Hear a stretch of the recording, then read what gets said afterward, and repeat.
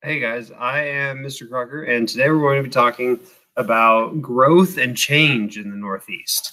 So, really, the main idea of this lesson, I think, is that immigrants have added a lot to the United States. Except for the native indigenous people who were already living here, everyone who has come here came as an immigrant. The first people came from Britain, and then also Scandinavia, Germany, those types of places. And after that first wave, people started and sort of settled and began to build, and another wave of immigrants would come, and another wave and another wave. And that's just been the history of the United States, has been a lot of immigration. And the things that have brought people here have been religious freedom. Okay, we do not have a government that decides or dictates what sorts of religious beliefs or practices you're allowed to have.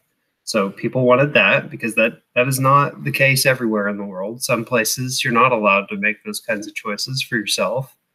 And the other big thing has been economic opportunity, jobs, the ability to make money, an economy that is thriving and profitable, right? So that you can either make money for yourself, or you can make money and send it back home to family wherever they happen to be. So those types of opportunities have brought a lot of people to the United States.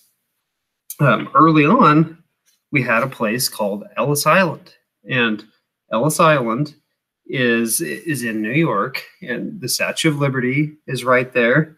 And it was like a checkpoint that a lot of immigrants would come from. And it made sense because they were coming from Europe, from that area. So that was the closest harbor, the closest point for them to land at by ship, right? And at Ellis Island, they would go through these people's records, check their ID, and even, it says in the book, make sure that they were healthy before they let them come into the United States. So that's interesting. I had no idea that we were health checking people at the border, but in today's world with coronavirus, it seems to be like that might have been a good idea back then, to check for health of immigrants. So the book says that they did that. And then it goes on, our chapter, lesson 4, goes on to say that immigrants have added a lot of things to our society, a lot of inventions. And I feel like that's a really important idea, because in today's political world, you have a couple of competing ideas about immigrants. One idea seems to be that immigrants will come in and take opportunity. And the other idea seems to be that immigrants add to the opportunity. And that idea makes a lot more sense to me. When you have more people coming to the United States, those people have needs and wants. When we talked about economy, those people are going to come into the United States, they're going to buy things, and they're also going to produce things that we can buy. And so it's all of these people wanting to be here that helps to drive economic activity. And our lesson goes into some detail about some of the contributions that they have made. So, for example, Albert Einstein contributed a lot to the field of science. He was from Germany. Okay. Alexander Graham Bell, the inventor of the telephone, was from Scotland. And so, when you have an invention like that, Alexander Graham Bell invents the telephone. People want telephones, right? This invention can create economic activity. Same thing with a light bulb. Thomas Edison invented a light bulb, and then it was improved later on by another immigrant, and all of a sudden, light bulbs in every house. So these new ideas, innovations, advances in technology, They help to create economic activity, and to get those kinds of innovations, you need people. You need people with ideas.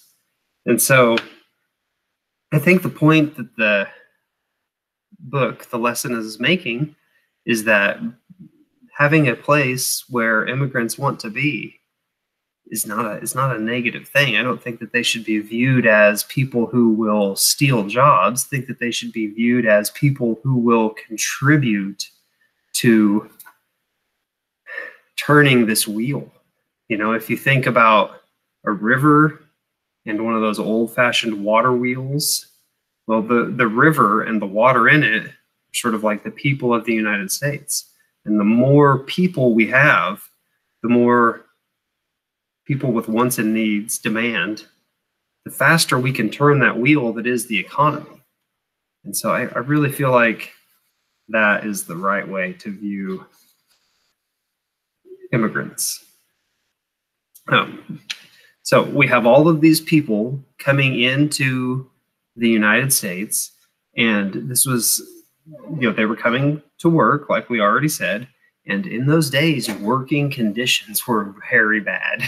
Okay, so a lot of people, men, women, children, were working in factories, and there were no laws like we have today saying that you have to have a fire alarm, you have to have lights that make things easy to see, you have to have ledges painted with yellow tape.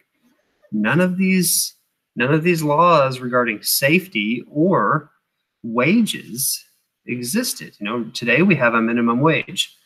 I don't know what the minimum wage is, to be honest, but we have a level that is set, and it is illegal to pay a person below that wage. That did not exist then. Okay? That did not exist. You could pay people anything you wanted to pay them, and if people chose to accept that job and go to work there, they were paid that.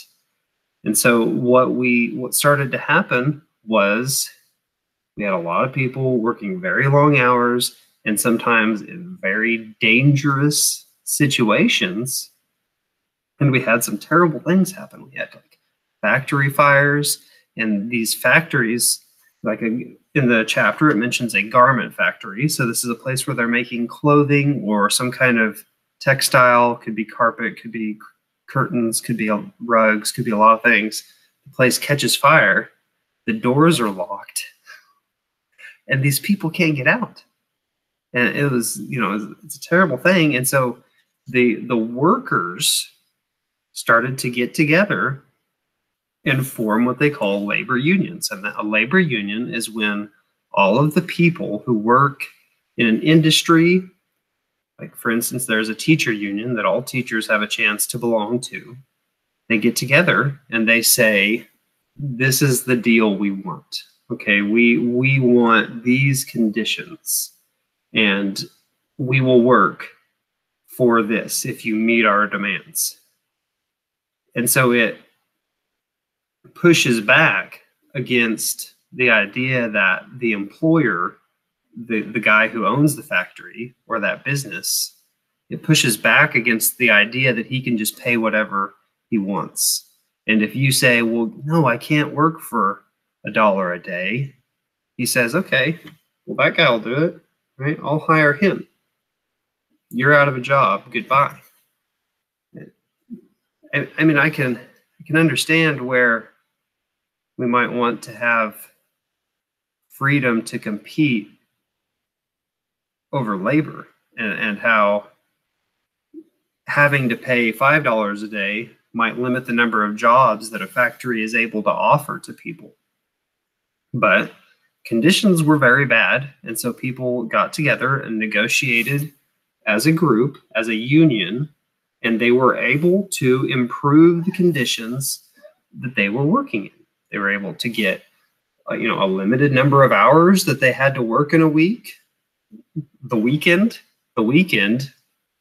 we all like the weekend. That was a result of labor unions negotiating. Minimum wage, saying that you have to pay people at least a certain amount of money for them to come work.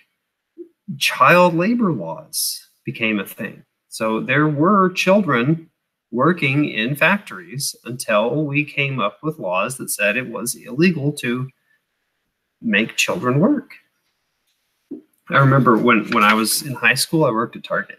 I was at Target, and there was some kind of a law about how anyone who was under the age of 18 could not work past midnight. And, you know, Target stays open late. And so after the store closes, you're putting things back on the shelves, putting things back where they go, getting the store ready to open the next day and look good, right? And so I had a closing shift one night, and I was probably 16 or 17 years old, and I was just there doing my job. I didn't know about this rule, but one of the managers found out that I was still in the building after midnight working, and he was very concerned that he was going to be in trouble, because now today it's not okay to have minors, that's what they call people under the age of 18, working past midnight, because we have these kinds of laws that have come about as a result of workers getting together and negotiating for better working conditions, better wages, safety, for those things to be given to them, to be put into law so that all workers can have those. And that is lesson 4. Immigrants came over looking for work. They found work, but it was very dangerous and sometimes paid badly. And eventually, through collective bargaining, they were able to make some improvements and get better conditions to work in.